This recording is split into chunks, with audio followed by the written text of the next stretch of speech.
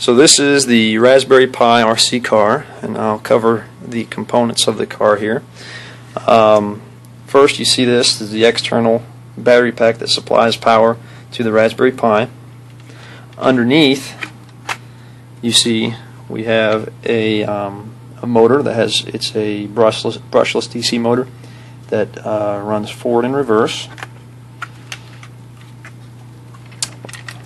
Underneath the Raspberry Pi, we have a servo which controls the left or right movement of the car.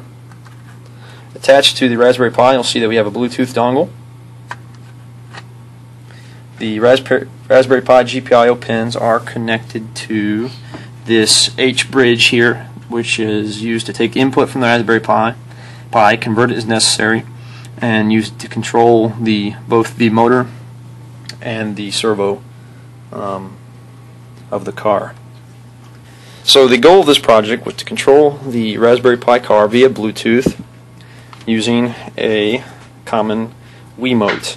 Also, this could be adapted to drive it over any other Bluetooth device, but currently we'll use a Wiimote which has multiple inputs that we can control via Python.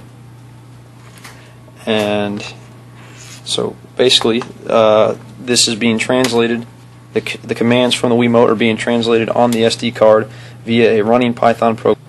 So here's a demonstration of the movement of all the components inside the Raspberry Pi car. So first we'll move the wheel left,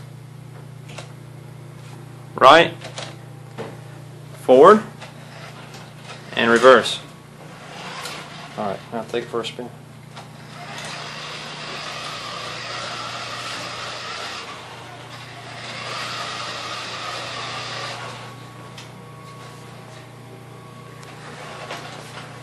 Okay.